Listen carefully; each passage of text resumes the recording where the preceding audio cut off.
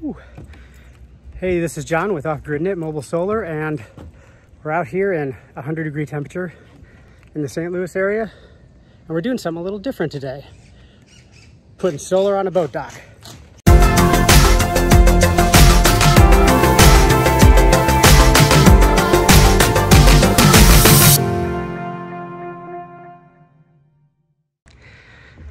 So today we're putting solar on this boat dock, or I should say we already have. This was actually just a service call. We didn't actually do the original install. The original install was ancient and just did a little bit of an upgrade. So right now, what happened was that the customer fried their charge controller. They disconnected their batteries to do some other installation, changed out the motor that raises and lowers this boat, and they left the solar panels connected to the charge controller and fried it. So what I did was came in and put in a Renogy Rover 30 amp MPPT charge controller. Now we connected back up to these batteries. These are some Costco brand interstate batteries. Pretty old. Full disclosure, that one's dead. This one's good though. And this is in series parallel for a 24 volt system.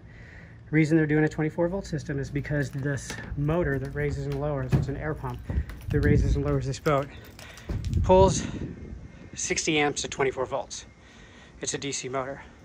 So here's what we did. The original charge controller was inside here.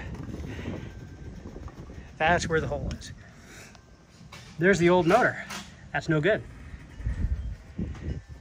So with the install that I did today, I had to be creative.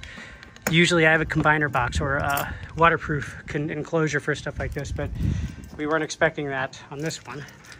So we got creative and got a waterproof Craftsman flat toolbox, which actually made for a really nice install. Did a little bit of ventilation here and ran all the power inside. And because this is out in the elements, whoops, this just allows us to be able to close and lock this up, keeping everything dry. This isn't bolted down yet, or this part, because they're gonna have to still replace that motor. But it makes everything much easier to take care of because now they have easy access to that. And I added a battery monitor. It's one of these Chinese deals. I'll put links for all this stuff in the description. But right now we're still bringing in 0.2 amps. It's sunny out, but it's getting near the end of the day. Nice thing about these boat docks is no trees. Not usually. Oh, there you go. But that's what we did. And everything here runs underneath the decking to the batteries, which makes installation here a breeze. So eventually the customer is wanting to go ahead and add power to this whole thing. They want AC power. So we're gonna be going back. We're gonna be replacing these batteries with some brand new ones. Either some new AGM deep cycle batteries or some gel. It's outside in the elements, so lithium's not really an option. And it takes power to heat these batteries, so we don't wanna have to burn more power just keeping batteries warm. And eventually, they're gonna have a ceiling fan and lights and everything else in here. We're gonna do as much as we can DC as possible, but they wanna have AC power as well. So anyway, that's what we're doing, or that's what we did today.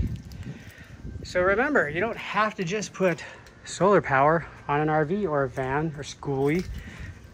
You can put it on anything. I might have to push the limits on that and see what I can do. But anyway, like, subscribe, and share.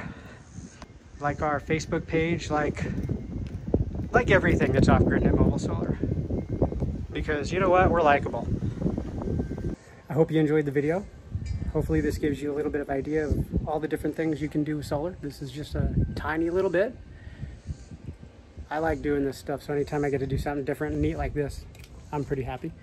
So, have a good day.